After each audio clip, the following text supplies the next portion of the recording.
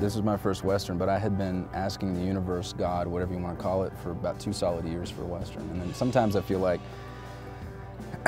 I'm being rolled through the mud for weeks on end and bruised and battered, and God's somewhere laughing at me. Because I got what I wished for, man. I'm often asked how I got involved in Hell on Wheels, and the answer is unfortunately more simple than a lot of people want to hear. I auditioned, and lucky for me, the creators were very adamant that they not only wanted an American to play the role, they wanted a Southern American to play the role. And I'm glad that they held that sentiment, because not only did it help me get the role, I think it's been important to the development of Cullen Bohannon that it is played by a Southerner. There's something that's in the skin of men where I'm from that is a little nihilistic, I think, even in the humor. And I felt that that was important to the role. Here's the deal.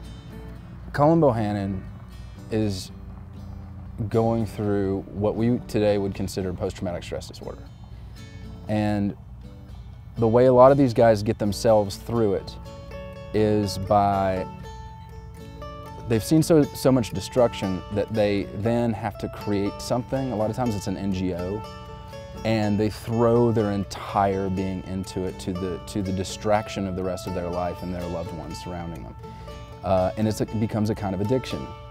For Cullen Bohannon, rather than being an NGO or a ship in a bottle, unfortunately it turns out to be the largest engineering project in the 19th century.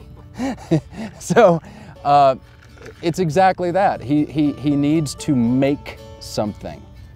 I don't think he even intellectualizes it quite as much as I do. I don't think he completely understands why he's doing it, but that's why he's doing it. But it takes so long, it takes so much effort, he's seen so much loss in the creation of this thing. It is itself a kind of war, that by the end of it, if he does not finish this, it will drive him insane. It will absolutely drive him insane. And he's gotta finish it. I've never played a role for this long, and it's been really amazing to get to know a character so well. I can show up 5:30, 6 in the morning, bleary-eyed, slip on the boots, and I'm there. That's been a real education.